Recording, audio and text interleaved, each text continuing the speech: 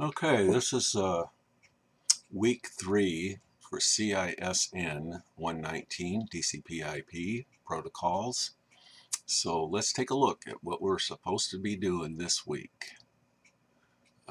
There we are in the dashboard of Canvas, clicking on 119, go into modules,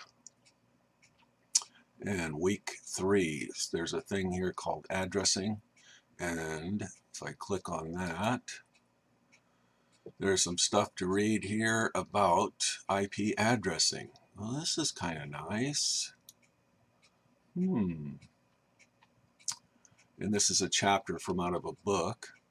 IP version 4 addresses, examples, IPv6 addresses and examples, and the difference between them.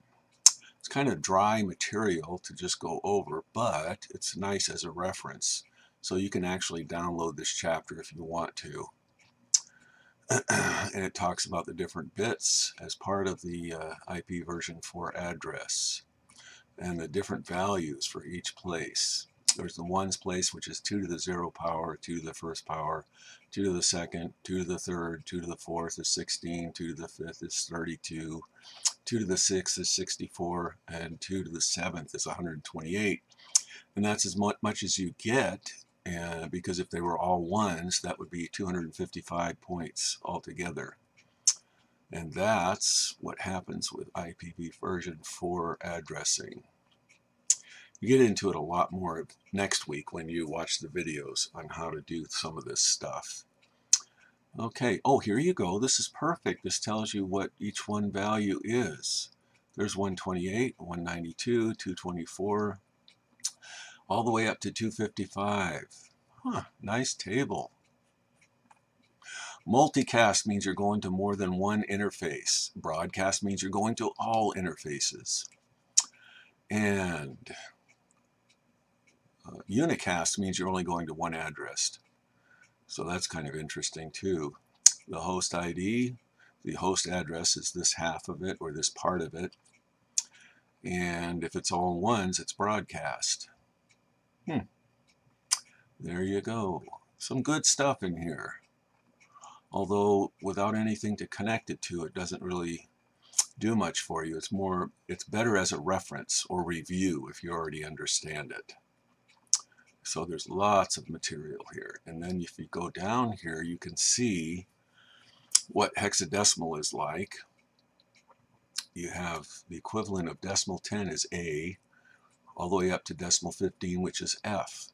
And this is the binary equivalent of all these different numbers, 0, 1, 2, 3, 4, all the way up to 15. And you have a workbook that you're going to be doing next week that will help you to cement binary and hexadecimal into your mind.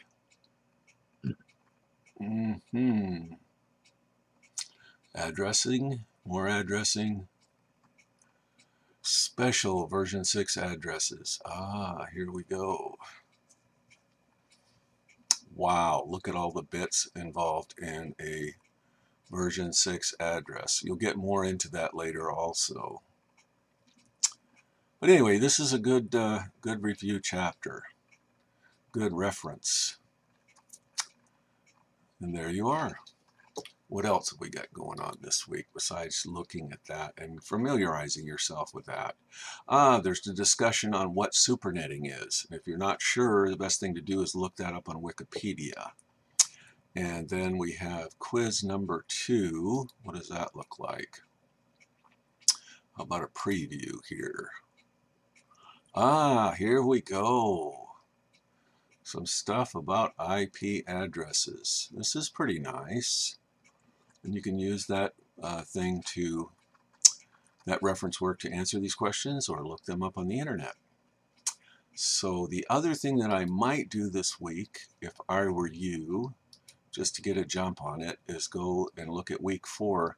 There's a subnetting workbook right here that you can download, and it has a bunch of exercises in it for converting to decimal and binary and that kind of stuff.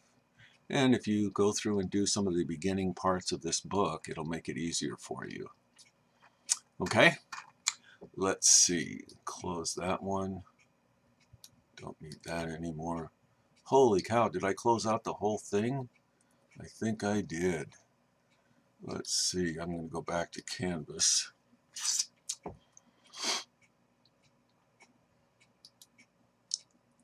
Where are you? Here we are. Log in, Canvas, and what do we got? 119. I think that was it. Let's take a look again though. Modules for week 3. Addressing. What is supernetting? You have to go in and join that discussion. And quiz 2 is on here, and we looked at that. And I would, as I was saying, look at this subnetting workbook, and that will give you a jump on that and help you out with some of the topics for next week and this week. Okay, if you have any questions or problems, send me an email and we'll see what we can do. And I hope to talk to you again next week. And I hope you had a good Labor Day weekend and that this week is a good week for you too. So we'll see you next week.